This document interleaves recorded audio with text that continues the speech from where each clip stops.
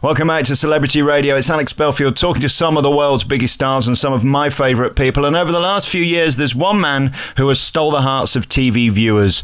He's the man from the hotel who can turn it around. He understands entertainment and business, and he's a huge personality that Channel 4 and the country fell in love with. Mark Jenkins joins us on the phone now. How are you? I'm wonderful, thank you. It's usually everyone else that has the problem, not me. Well, I've noticed that about your programme, is that you go through life, this is something I need to learn, where it's never your fault and it's everyone else, and you keep smiling. How do you find that optimism? Well, I wouldn't say it's never my fault. I mean, sometimes I make mistakes, not very often. No, I mean, you have to. I mean, you only get one life, and so if something goes wrong, there's no point in dwelling on it. You just pick yourself up and carry on. Well, if you're going into a hotel to turn it around and spending money and you don't make that money back, somebody's going to be upset with you. Moving on isn't quite that easy. Yeah, but I didn't. Yeah, but no. I mean, we didn't spend any money. I made them more money to begin with before they spent anything. Right. Okay. Remember, sort of when I went in there this year, on my very first day in the job, I absolutely packed the bar out. I filled it. Let's talk about the show.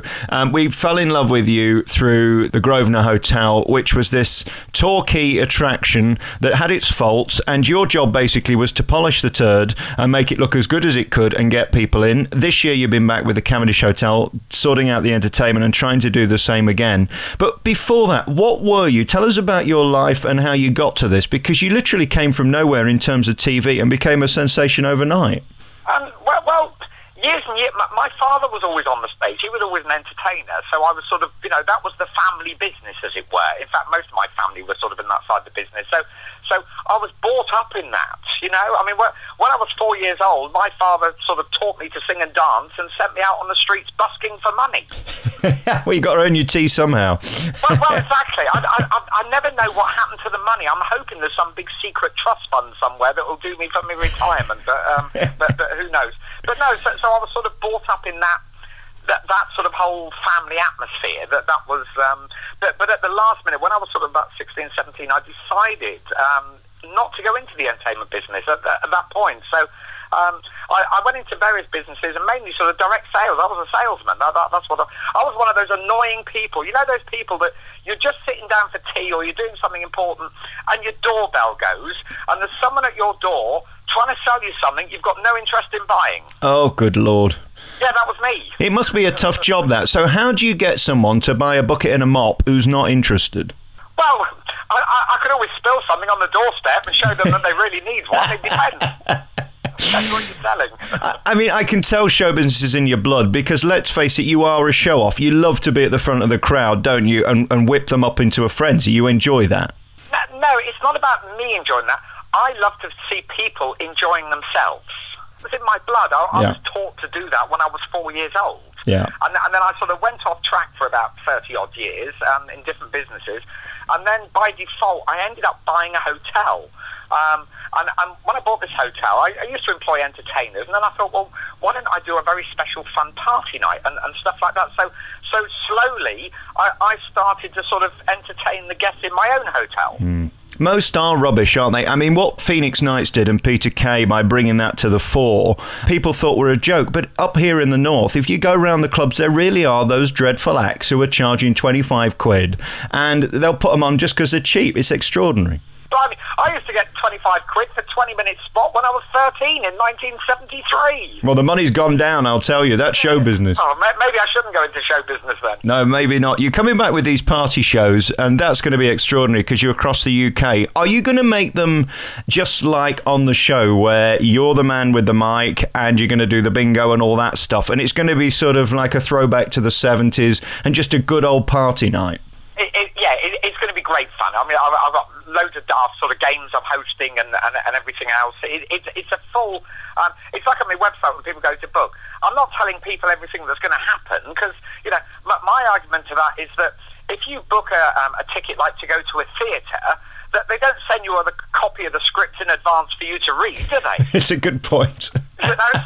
So when people say, what's going to happen on the party night, I'm not telling you, because otherwise it'll spoil it. It's a bit like knowing the whole content of a film before you sit and watch it. Could this be some elaborate joke, though, where I pay 20 quid or whatever it is to come and see you, and then nothing happens because it all goes wrong, and that's the big joke? No, not at all. No.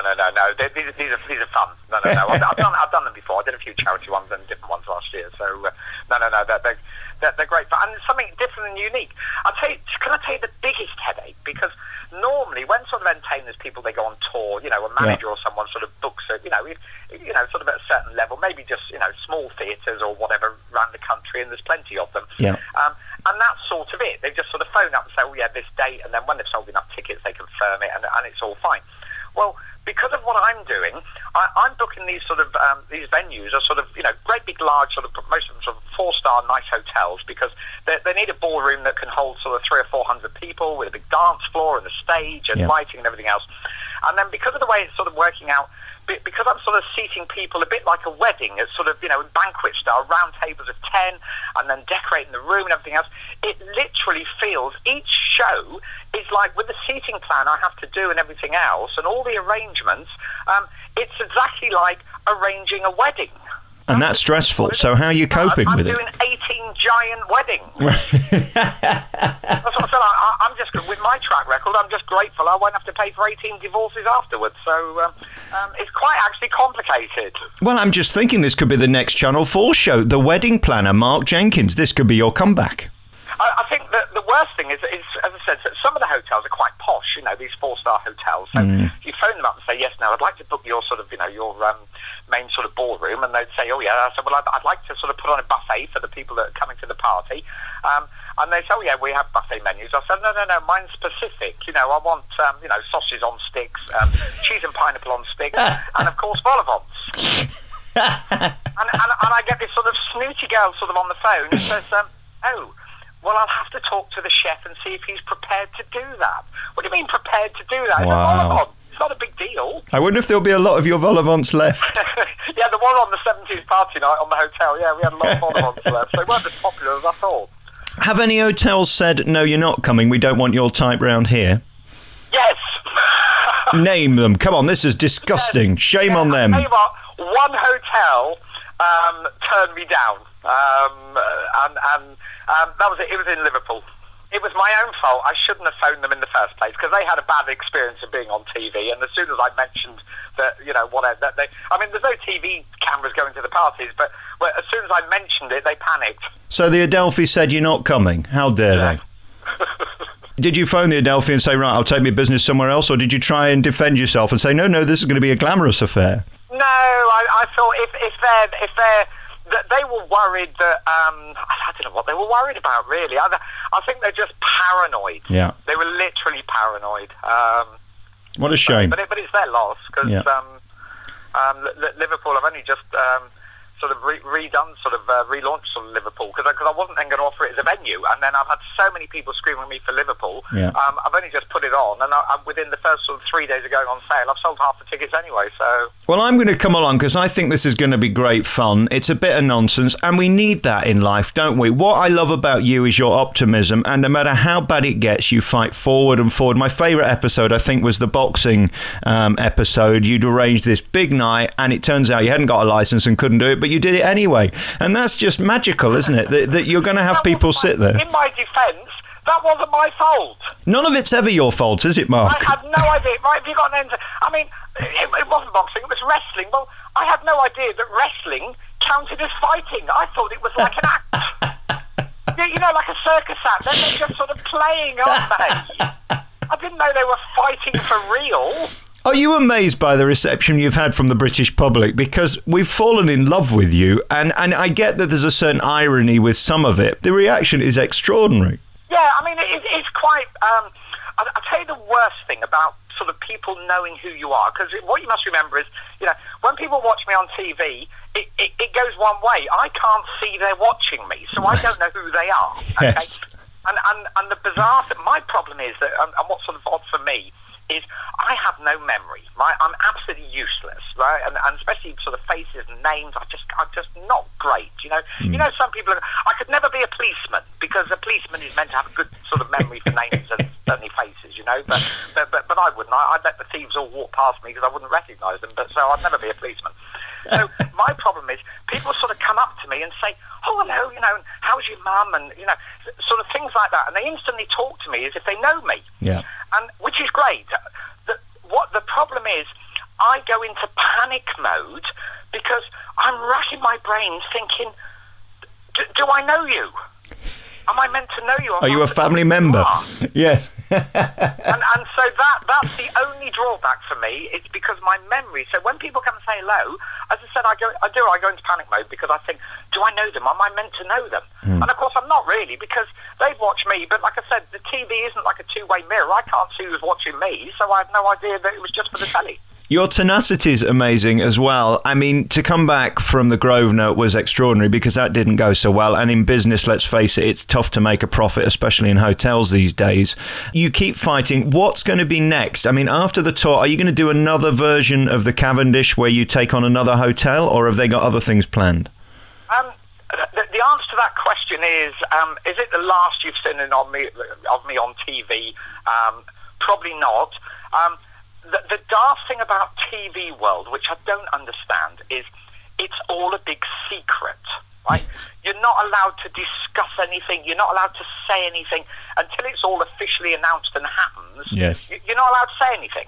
I've got no idea why it's a secret, because who's going to copy me and do what I'm doing? So in answer to that question, I'm not allowed to say anything. Is it the last you've seen on me on TV? Probably not. I hope not, because you're infinitely entertaining. And let's face it, to make 5 or 6 hours out of one man trying to put on a bingo night is unthinkable that it could make great TV, but it does. You are captivating as a human being. Are you annoying to live with in real life, or can you tone it down? Oh, God, no, I'm a nightmare.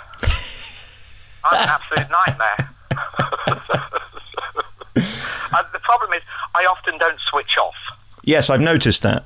That's the problem. So I don't switch off. So. You're like that Duracell bunny, aren't you? While everybody else is snoozing, you're still wanting to keep going. Yes, yeah, no. I mean, I was beavering away sort of last night doing things at 2:30 in the morning. I got in from this party thing. It was I get invited to parties and odd things, and that was strange. Guess who I bumped into last night? Go on. And I was so surprised when I saw him, because I thought he was dead. Go on. Nick Cotton. Oh, yes. No, he's not dead. No, I saw him running in a park in the newspapers. Yes, he's still with us. No, I saw him last night. I had a photo taken with him. He's not really dead. So maybe, I wonder if the EastEnders are going to do a Dallas, and in a year or two, he's going to come out the shower and it was all a dream. It's very possible. It's very, very possible. I mean, in the grand list of celebs, who I know many of which follow you on Twitter and things like that, who's been the most impressive you've met, and who have you enjoyed meeting the most? Oh, God, see, I'm going to get into trouble now because I'll not mention some. Yeah, that's what's been amazing. And what's been amazing is there's so many sort of real celebrities that sort of have got hooked on the show. Yeah. And that's quite, it's quite bizarre when sort of real famous people ask me if I can have my photo taken with them. That's brilliant. That's absolutely bizarre, absolutely bizarre. So, no, I mean, I've met some great people. I mean, Anton Dex, Stephen Mulhern, who's, the Radio 1 sort of DJ, Scott Mills, and when Chris Moyles was there. In fact, even Scott Mills, he actually came and stayed at the Grosvenor for his birthday. There's no accounting for taste, is there? So I've met quite a few sort of, and been on different shows. I mean, the other week I was on Reality Bites, and I had Emma Willis running her fingers through my hair. Good Lord. People would pay good money for that. I knew that was going to happen. Good Lord. You never know what's around the corner in show business. I was told I was going to be locked in a room with her and she'd be blindfolded, but in the end it wasn't quite what I expected. You saw the episode. I did indeed. Listen, I love talking to you. I'm going to meet you when you come to Nottingham, and we'll do a face-to-face thing, because it's much better talking in person. I'm a huge fan. Congratulations. If people want to find out about this tour for the party nights with Mark Jenkins from the hotel, give us your website. Yeah, it's very good. I made the website myself. It took me forever. And I've got a good name. It's partynighttickets.com. And that's plural tickets, all one word, partynighttickets.com. I mean, how good is that? That website was available. Do you know what I love about you the most is that you just said, I did a website, and you know, it's really good. You have an inner confidence, don't you? I love that. I don't have that, you see. I think everything I do is mostly rubbish. Oh, for me, the website is brilliant. I can't believe I've achieved it, you know? I love that. It's one of these where you sort of, it's a cheap one, you just sort of sign up, whatever, and then you have to make all the pages yourself. And then, you know, with 18 venues, I've had to sort of list all it, and the booking sites, and things. I don't know how I've done it. Are you literally having to do everything for this tour, from booking the venues to arranging the food to setting the tables to dressing the tables? Are you going to have to do everything yourself? Well, I might get an odd helper. I might sort of get an odd helper, because otherwise it's going to be a bit of a nightmare, you know. I mean, when we're dressing the room, I'll tell you what my manager found online. I shouldn't say all these because I'll spoil sort of the whole thing. But to help dress the room, guess what we found online the other day? And I had no idea that they made such a thing. Go ahead. Big inflatable alpacas. Why? Because, you know, the episode where I took the alpaca in the lift because I couldn't get it down the stairs, you know? Blow up alpacas. Listen, I was going to stop this interview here, but I've got to ask, was that a setup? Because when you nearly trapped its head in the lift door, I nearly fell off my chair. It was one of the funniest bits of TV I've ever seen. It's hysterical. Well, the lift door wasn't meant to close. Of course that wasn't meant to happen. I was a bit worried. Do you realise, though, that it is a bit strange that a man's bringing alpaca into a hotel just for entertainment purposes only? No, it was the family fund. I mean, well, it was a bit, because I didn't actually want alpacas. I actually asked for camels. And I suppose it's just as well, because they wouldn't have got in the lift. No, they get the ump if you take them in a lift. Will there be any? Will there be any live animals during the live tour? No, that's why I'm going for the blow-up alpacas. Yes. I like an inflatable myself. I think these posh 4-star hotels, and most of them are, that I'm sort of holding these party nights at, I think if I turn up with a little sort of animal circus, I think some of them might pull a face. Yeah, well, balls to the Adelphi, their loss, and Liverpool's gain that you'll be going somewhere else. You can find out all the tour dates by going to the website. Just put in Mark Jenkins live tour and you'll find it. Mark, really love talking to you. I'll see you when you come to Nottingham. Brilliant. Look forward to it.